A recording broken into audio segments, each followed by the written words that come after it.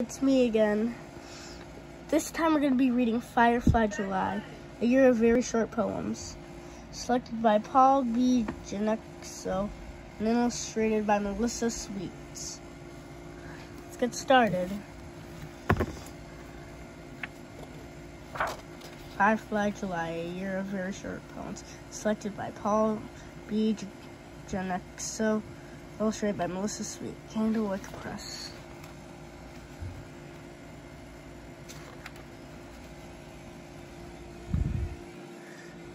Daybreak reminds us the hills have arrived just in time to celebrate. Sid Corman.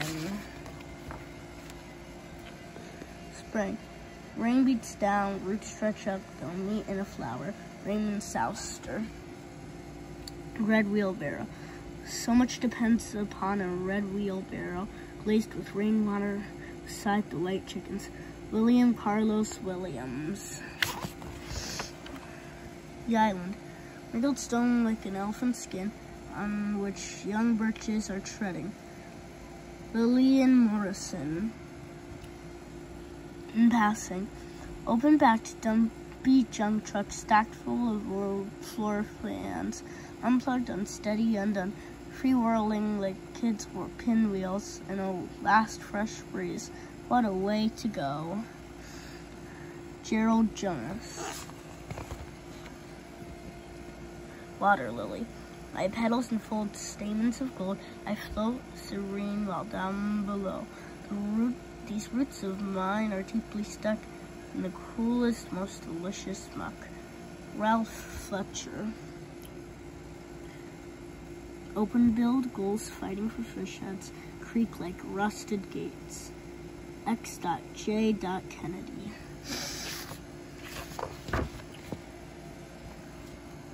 Window. Night from a railroad car window is a great, dark, soft thing, broken across with flashes of light. Carl Sandburg. Little orange cat. Little orange cat, you prowl like a small tiger, stalking what? In the field of light daisies and shining buttercups. Charlotte Zolotto. Summer.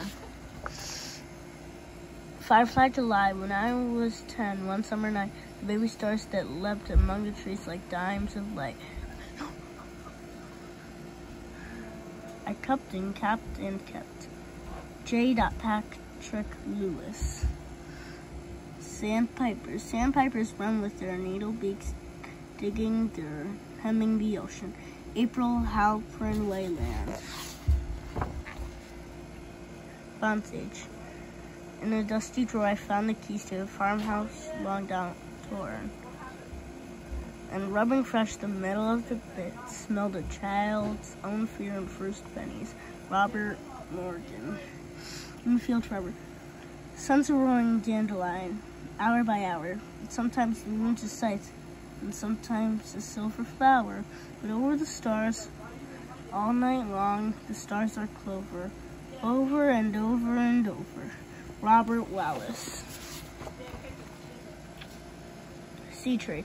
All night long, the moonlit sea tosses white chrysanthemums to the rocky shore. All night long, the rocky shore offers in return tattered petals. Patricia Hubble.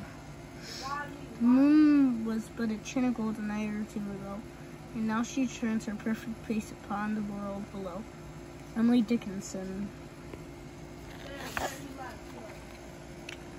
What is it the wind has lost that she keeps looking for under each leaf?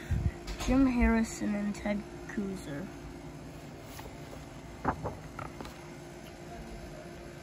November night. Listen, with faint dry sound like steps of passing ghosts.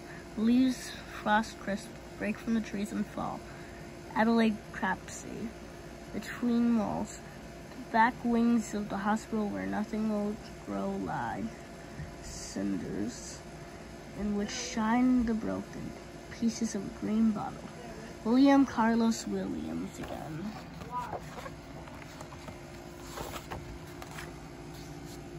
Moonlight. Status silver spoon hanging below the clouds or just moonlight. Bruce Bellon.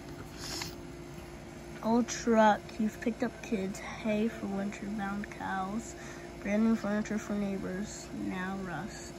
Cynthia Peterson. Interesting. Fog. The fog comes on little cat feet. It sits looking over harbor and city on silent haunches and then moves on. Carl Sandburg. Uses for fog. To conquer skyscrapers, to make a magic cloak, to become thistledown. Eve Miriam. The house workers have left the door and a staircase, now leading to the empty room of night. Charles Reznikoff. A wild winter wind is tearing itself to shreds on barbed wire fences. Richard Wright.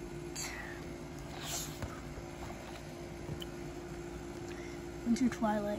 On a clear winter's evening, the crescent moon and the round squirrel's nest in the bare oak are equal planets. Annie Porter.